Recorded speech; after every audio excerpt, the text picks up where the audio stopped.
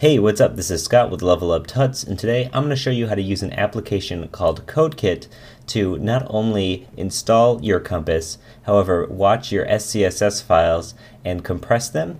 It will also optimize your images and compress your JavaScript. It's a really nice app, and right now it's in beta, so you can try it out for free. If you go to incident57.com/CodeKit, you can see that the latest version is available for download, so you can just click download and then open the app. Okay, once you have the app open, this is what it looks like.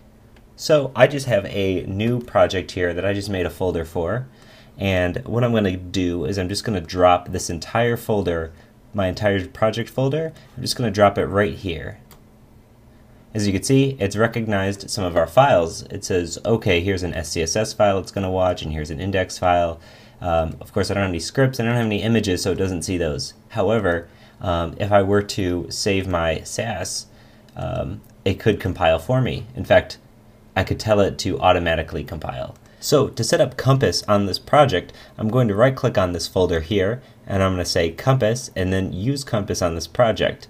What's really great is that it says there's no configuration file. What do you want me to do? So I'm just going to say install Compass, and here if you recall about the config.rb file, this will generate this config.rb file for you, and you can set your image folder and everything directly here, which is maybe a little bit nicer interface than you're used to with doing it in the config.rb file in Compass.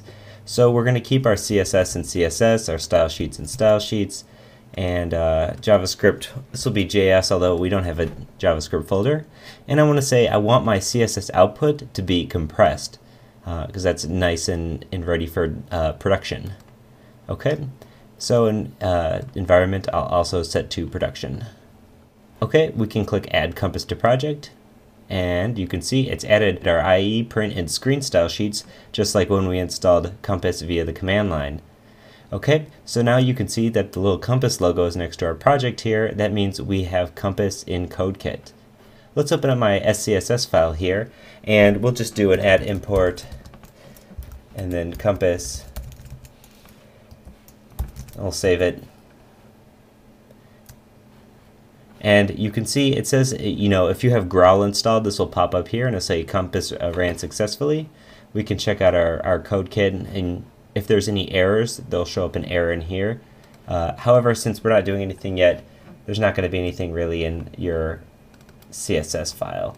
However, you could see that because I ran this add import Compass, I saved it and there was no problems. That means Compass is correctly installed here.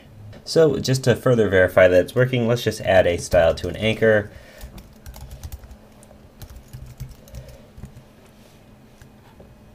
It's also worth pointing out that CodeKit only runs on OS X 10.7 Lion and not any older version of OS X. So if you want to check out CodeKit, I would recommend checking it out, downloading it while it's still free and getting to try it.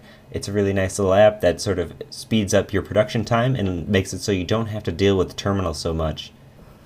Well, that's it for CodeKit. Once again, this is Scott with Level Up Tuts, and if you have any questions or comments, feel free to leave a comment on the video or hit us up at Twitter at Level Up Tuts. Thanks a lot for watching. Bye.